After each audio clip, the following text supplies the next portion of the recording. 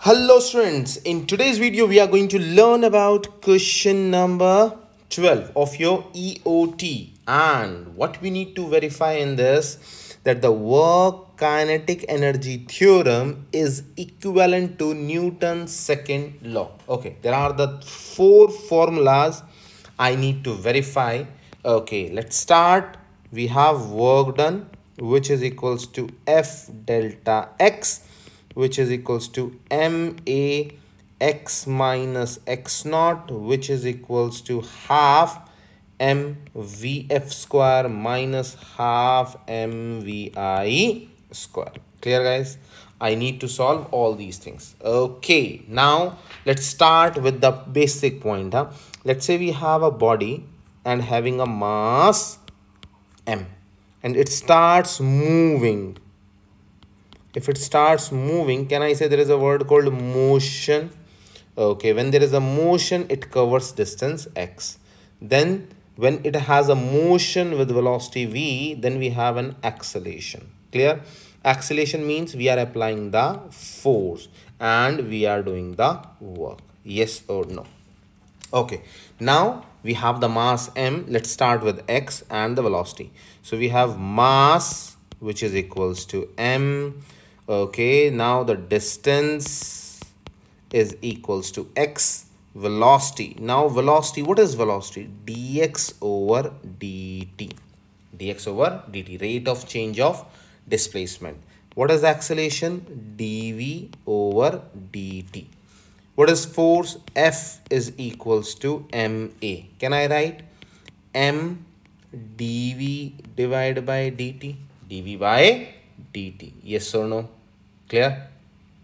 Okay.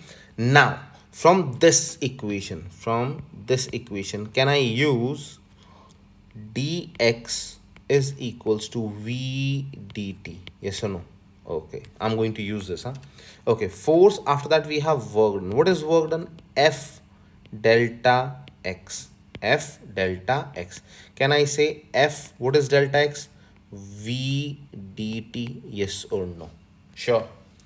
So if I need to find the complete work done, or you can say the dw here, if you want to find the complete work done, so can I say I initial to final position F.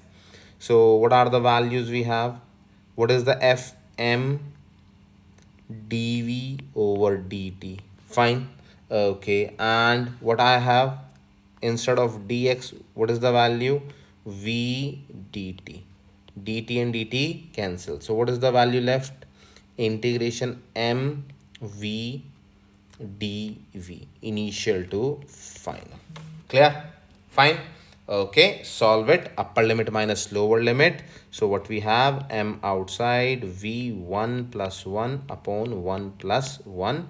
Limit is initial to final. So what is the value? Half mv square. Limit is I to f. Okay, so what we get? Work done is equals to half m vf square minus half m vi square. Clear? Fine. So we understand all the things, how to solve them. So we have work done, which is equals to f delta x, which is equals to f is ma xf minus xi. Yes or no? So we verify the first equation and the second equation. Clear?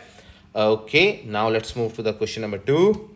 Explain then why law of conservation of energy is considered to be greater significance than Newton's second law. Okay, part B. Because in two cases. Number one, subatomic particles, and second, when velocity is nearly equals to c, which is speed of light.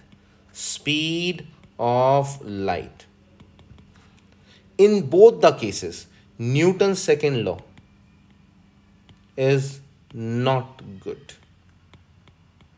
Here, your law of significance or law of conservation is much better. That's why this has more significance. Understand? Clear? Okay guys, so now this is the end of your question number 11, question number 12, and soon I will meet you with question number 13. So till then, take care, bye, and keep on practicing.